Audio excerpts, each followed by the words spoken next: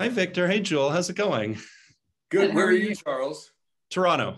Oh, Okay. I thought you might ask about that. I don't know. I had a feeling about it. Where are you both? I'm in Vancouver. Okay. and I'm in Sag Harbor, Long Island. Oh, wonderful, wonderful. So with the two of you, it feels like I feel like you would have come together sooner, that you would have worked together prior to this. I watched I know. very, very, very briefly on an episode of Legends of Tomorrow. You kind of crossed paths Yeah. there. But I thought you might have had more of a working history together, but it seems like you've fallen into such a great family dynamic, even though, maybe at first you're a little opposed. It seems like you work together so well. So what is it that you like most about working with each other? Aw, I mean everything. We got close really Don't. quickly. Oh God. Decline. Sorry. Cancel. There you go. Oh my God. He always calls at the wrong time. Okay, go You ahead. did it. I did it. Yeah, I'm so proud of you. thank you. We got close really quickly. I feel like we have a very similar work ethic and we like to have a good time. So it just felt like an instantaneous connection, really. And Victor has taught me a lot about how to manage a workload, how to say no. He's very, very good about that and keeps telling me, conserve your energy. You can say no. It just, it was an instantaneous thing. Well, I'm very old, so I have. I know my way around somewhat.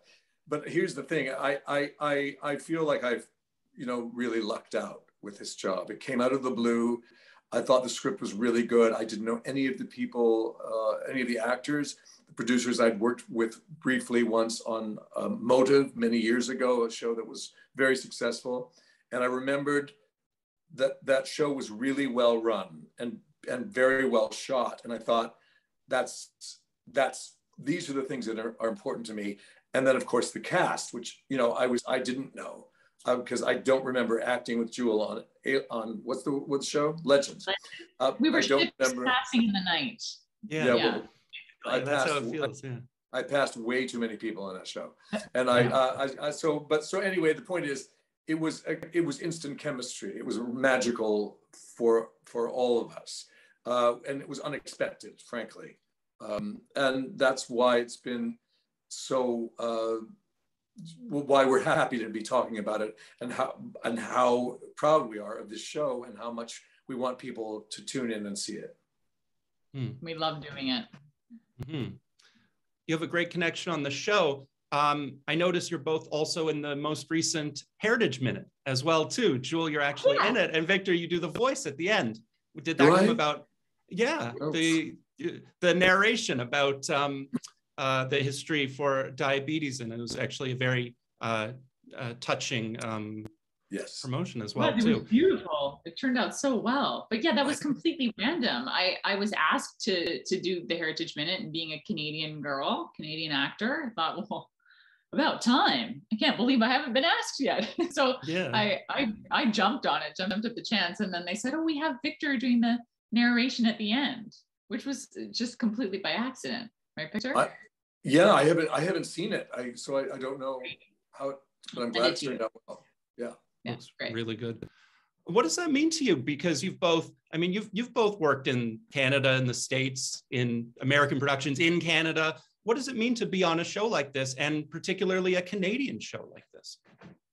It's the best. It's kind of all I've ever wanted. I've grown up in Vancouver, and to work on a show where Vancouver is shown in all of its glory and doesn't have to pretend to be Seattle or New York or anywhere else. It's just Vancouver and celebrated as such has been really meaningful to me. And we have great crews up here in Canada. We have the best crews in the world, and we have incredible actors. Because of COVID protocols and precautions, we were unable to fly a lot of our guest stars up from the US. We had to cast locally.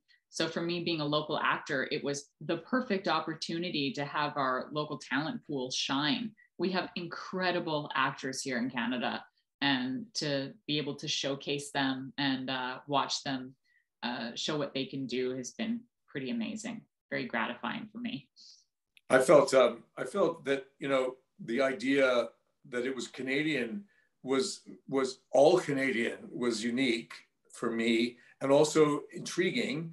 And I honestly didn't know what it would be like but what I found was it was in many ways one of the most well-run and best shows I've been involved with.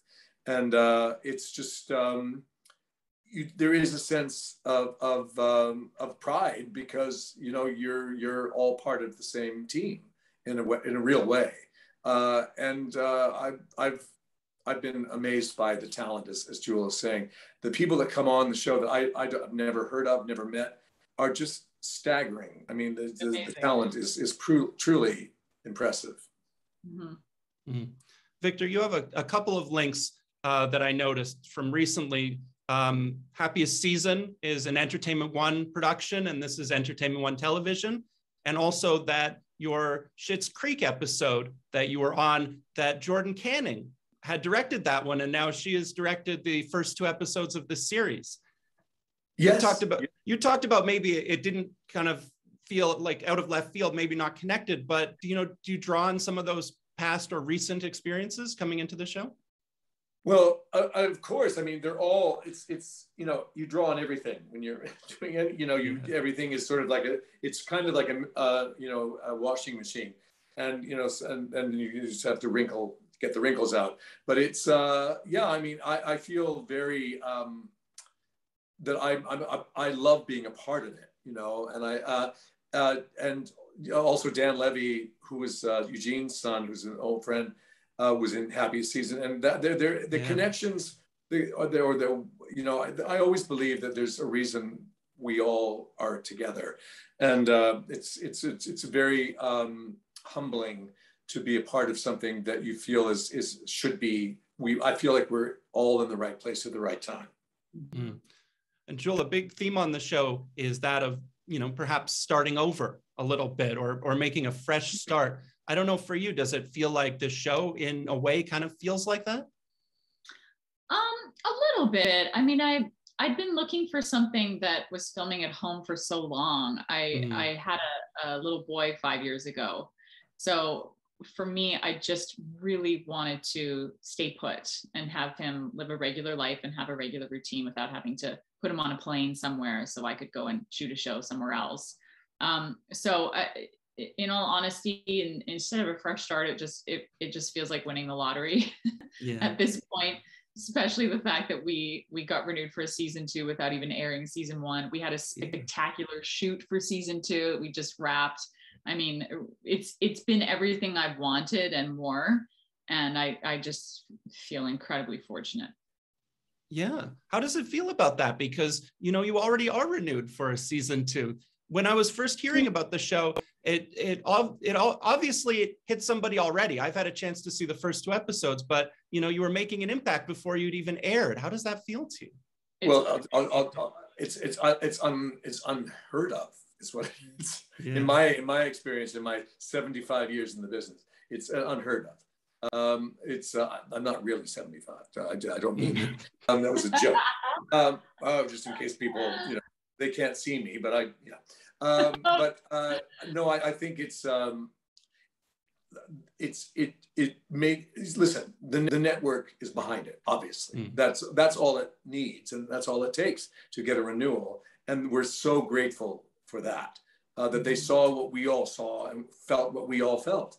And now the next step is, you know, audiences. And I'm confident that we will, you know, find the audience that should be there. Very curious about that because, you know, I've responded very well to the show, and I know that an audience will as well.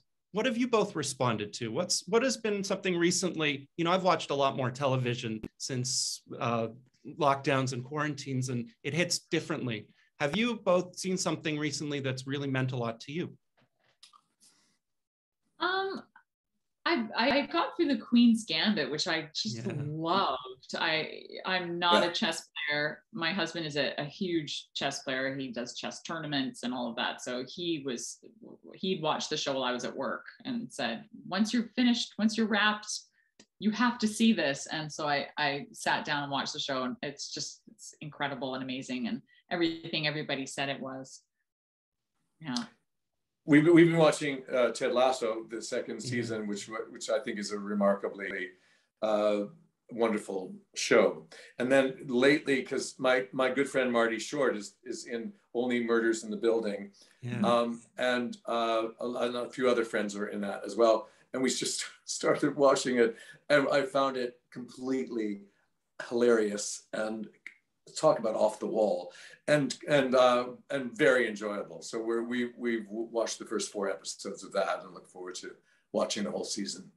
That's awesome. I want to ask you, Jewel, lastly, there's a real good sense of tone within the show that, you know, you're presenting serious subjects sometimes in kind of funny ways. There's a real sense of the show understands what it is. You know, how does it feel to play that? It's so nice because that's life. Life is heartbreaking and also really funny, and a lot of the time in the same day. You know, so the way the show is written, it explores all of the facets of things, and the way things sometimes unravel can hit you everywhere and make you laugh and make you cry. So I love the reality of it. It can sometimes be really zany and feel a little off the wall in some episodes, which is really fun to play too. But in essence, it's based in reality and stays there. So for me, I feel like that's the most relatable part of the show, and I hope that's what people connect with too. Right on. I just wanted to say, both of you, I've never had a chance to speak with either of you, but it feels already very comfortable, very safe. You feel like family already. So Thanks. It was really, really nice to get a chance to hear from both of you about the show, and just your manner and everything about it was wonderful. So thank you for that. Thank you. Our pleasure.